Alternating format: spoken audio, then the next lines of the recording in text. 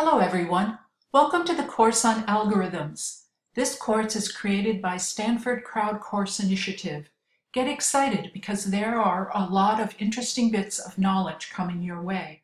In this video, we will cover the essentials of the basic searching algorithms. Algorithmic thinking has two important phases. Before designing the algorithm, we need to analyze the problem that we want to solve and identify the approach we are going to follow to solve it. After designing the algorithm, the solution needs to be analyzed and improved upon if necessary.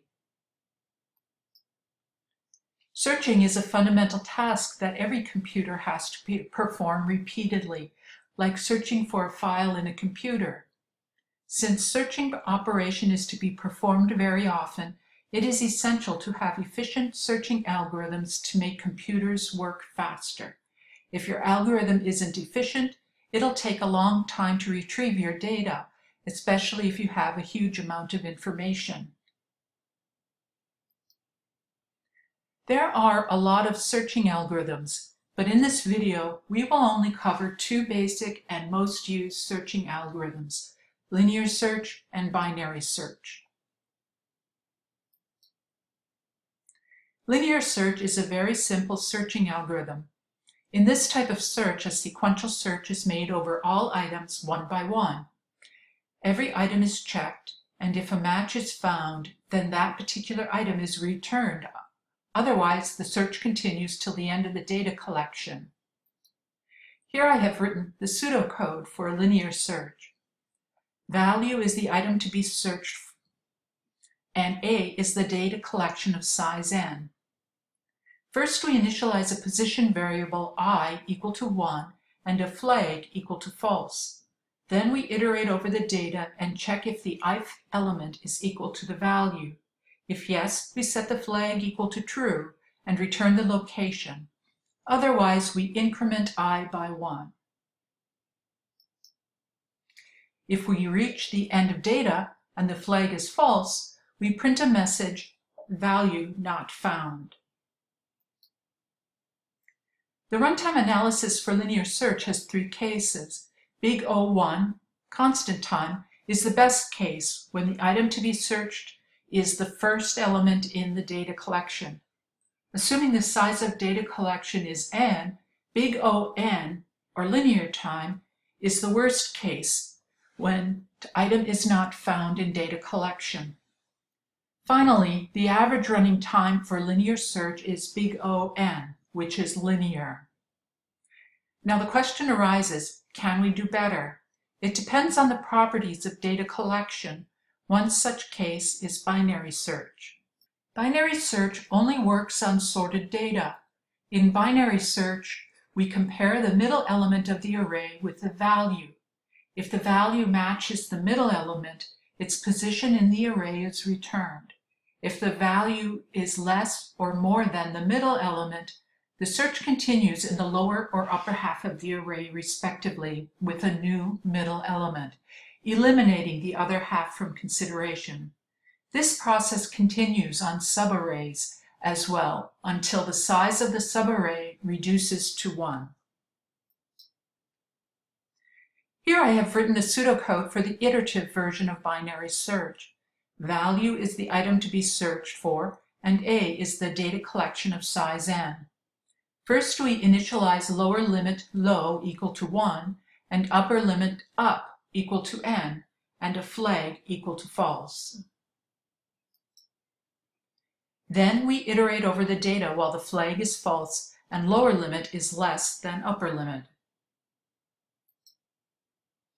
We check if the middle element is equal to the value. If yes, we set the flag equal to true and return the location. Otherwise, we iterate over the lower or upper half, depending on the value. Here I have written the pseudocode for the recursive version of binary search.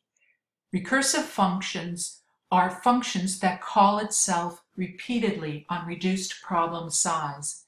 Value is the item to be searched for, and A is the data collection of size n. First, we initialize lower limit low equal to 1, upper limit up equal to n, and start the binary search. Then we recurse over the data while the lower limit is not greater than the upper limit.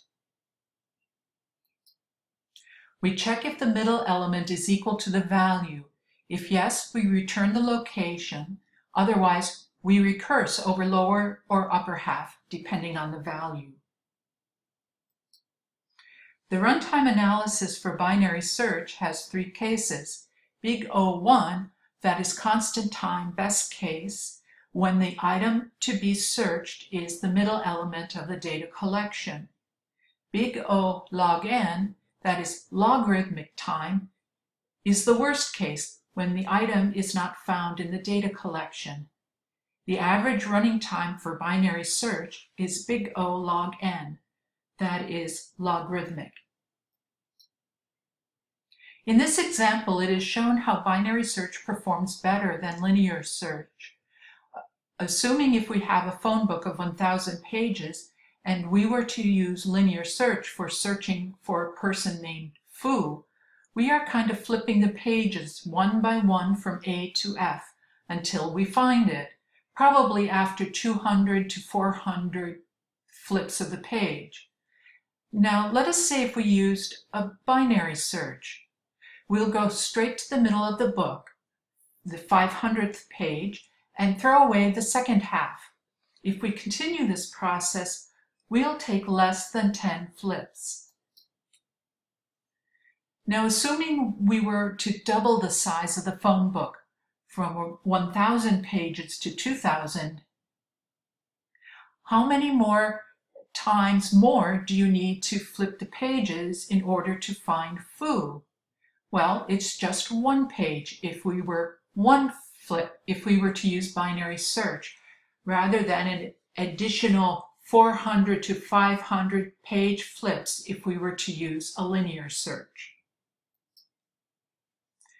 It is evident from the graph that logarithmic time algorithms perform better than linear time algorithms for large N.